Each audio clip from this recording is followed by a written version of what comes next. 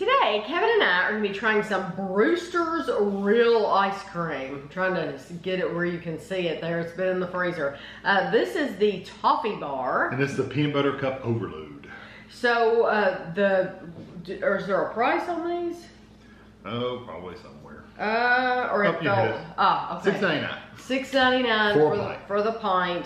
Bruster's, if you don't know, if you've never watched, we've reviewed a lot. We have a whole playlist of Bruster's ice cream. But they make these on site every day. Our location is in Nicholasville, Kentucky, so that's where we went to get these. But yes, they make these on site right there. So this is the Toffee Bar. And I think $6.99, that's a good price for a full pint.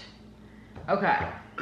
And they scoop these into these pints right there. Yes, you can get it in a cup or in a cone, or you can get it in a pint.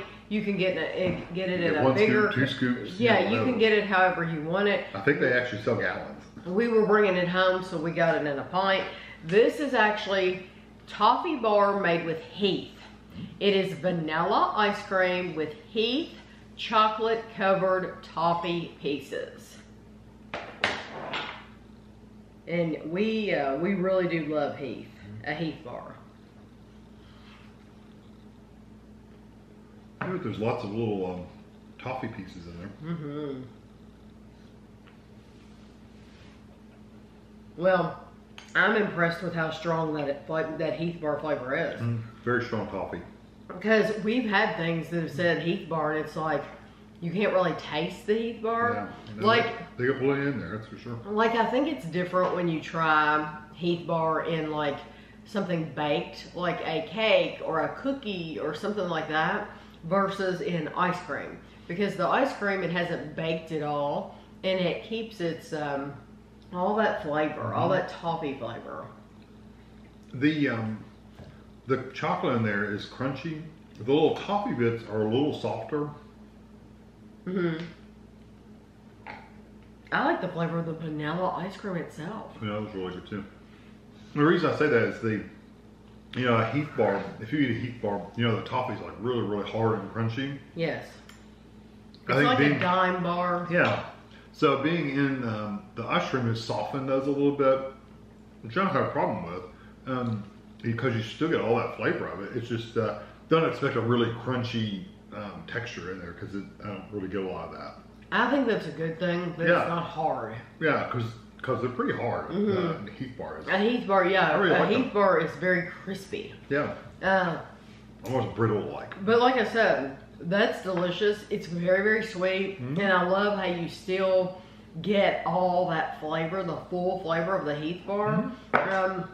Because it hasn't been baked, right? And you still get the texture. There is still a texture difference to the chocolate, because the chocolate's a little frozen and crunchy, so it's good. So this, I would have liked it if they had done it in vanilla. Might be good in chocolate. It might be wonderful in chocolate. So this is the peanut butter cup overload, and this is with Reese's. So several of you sent me messages telling me that this was a new flavor at Bruster's, and that's why we went over to Bruster's, is to get this. So I appreciate those of you who told me. New peanut butter cup overload made with Reese's peanut butter cups. It's dark chocolate ice cream with swirls of peanut butter and chunks of Reese's peanut butter cups. So it says they also have baked waffle cones. Yeah, this is one big hunk of peanut. Look at this. Oh my goodness. Oh wow, you got lucky. That's a one big swirl of peanut butter. I don't think I could eat that whole bite. I mean, I could, but I'm gonna break it in half. That's a big hunk of peanut butter ribbon. There we go.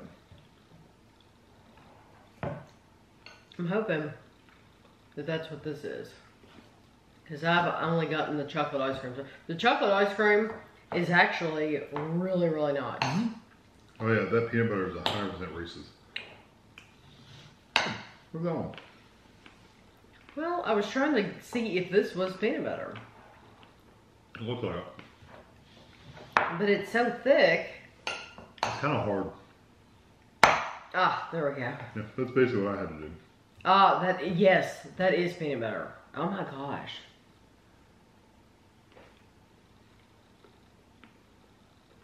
And you do get little peanut butter cups in there too. Unlike you though, I wish they put it in vanilla instead of chocolate. I like the chocolate, I really do. Mm-hmm. But it kind of interferes with the peanut butter flavor. It adds that darker chocolate flavor to it. I really wish I just had the sweet and salty peanut butter flavor coming through a lot better. Mm-hmm. Because I really like that peanut butter swirl. It's really good. Oh, I do too. Mm-hmm. I don't see where you got any peanut butter cup though. I didn't get a peanut butter cup. Or at least I can't find it. I've gotten one. I mean, how do you even see it? It looked like that. It was like this little, like a light colored. Oh, maybe this was one right here. Yeah.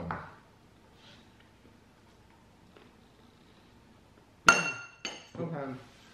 It's good, but it'd be better in vanilla. Oh, I get it. And it's very distinctly Reese's peanut butter cup. Yeah, it's got the texture and everything. Right.